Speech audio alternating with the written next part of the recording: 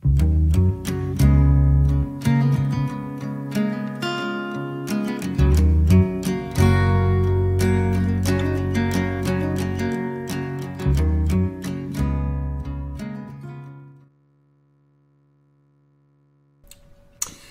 friends, and welcome to High Kadosh Ministries, where holiness is a lifestyle and Jesus Christ is King of Kings and Lord of Lords.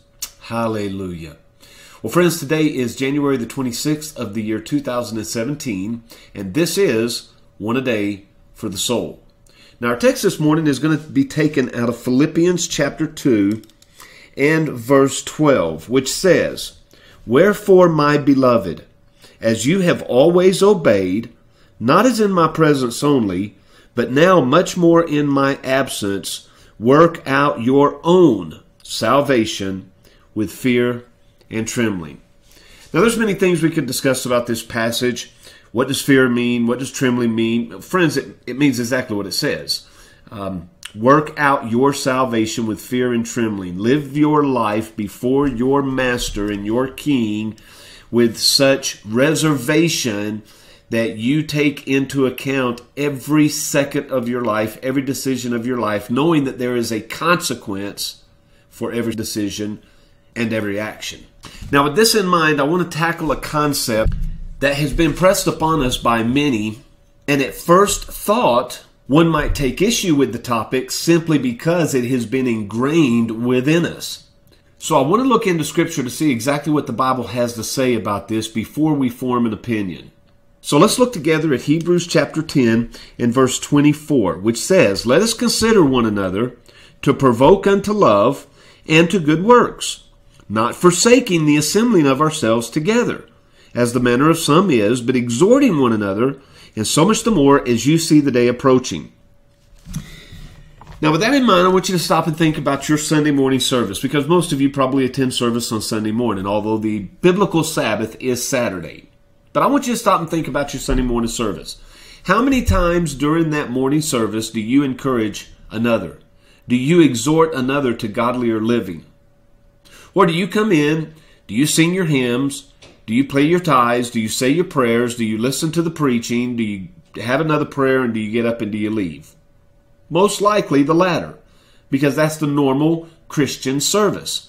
But notice that's not what the Bible says. It says certainly that we are not to forsake the assemblies of ourselves together. Well, this is true. We should meet with one another.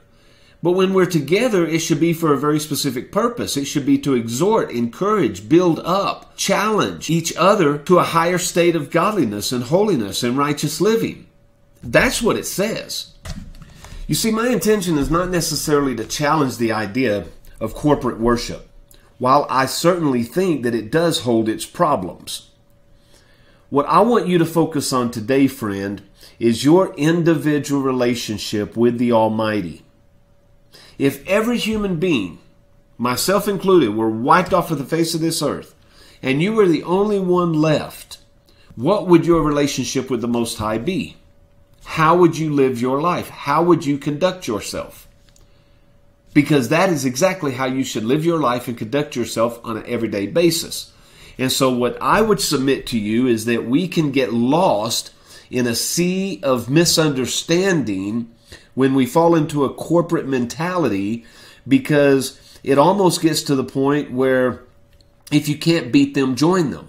Live like the masses around you. But that's not what we've been called to do. Let me remind you with this verse, Matthew 12, verse 36. "I say unto you that every idle word that men shall speak, they shall give account thereof in the day of judgment." Well, let's look at another. Revelation chapter 20, verse 12, which says, "I saw the dead, small and great, stand before God, and the books were open, and another book was opened, which is the book of life, and the dead were judged out of those things which were written in the books according to their works." Or you could say their individual works. Are you starting to see a theme here? We are each going to be held accountable, judged individually for the lives that we have lived. So let us not be lost in this idea that we are a corporate body. Yes, that is true. But we are individually going to stand before Messiah and give account for our lives. that should strike fear in our hearts, cause our hands to tremble, as our text says, that every man should seek his own salvation with fear and trembling. Why? Because we are each going to stand before Him individually on our own and give account of the lives that we have lived. Finally, let's look at Romans chapter 14 and verse 12, which says, "So then, every one of us shall give account of himself to God." Now, friends, I want to encourage you, because if you live your life this way, you're going to find out how much more simple it becomes. You're not intimidated by others because you are constantly aware of the fact that you are in a private, personal relationship with the Almighty. Others can contribute to that. Others can encourage you. Others can motivate you. But ultimately, regardless of what they say or what they don't say, has no significance on your personal individual relationship with the Messiah. You can't blame your friends or your families or the events of this life for stealing your time and keeping you from spending time in the Word of God, spending you from keeping time on your knees in prayer and in worship and in adoration for all that He is. So friends, I want you to spend this day thinking about your individual relationship with your God and your King. Because friends, according to the Word of God and testimony of men and women who have gone before us and left us record, it will change your life. Now, as Yahweh wills, and until tomorrow, I'll see you on the next video.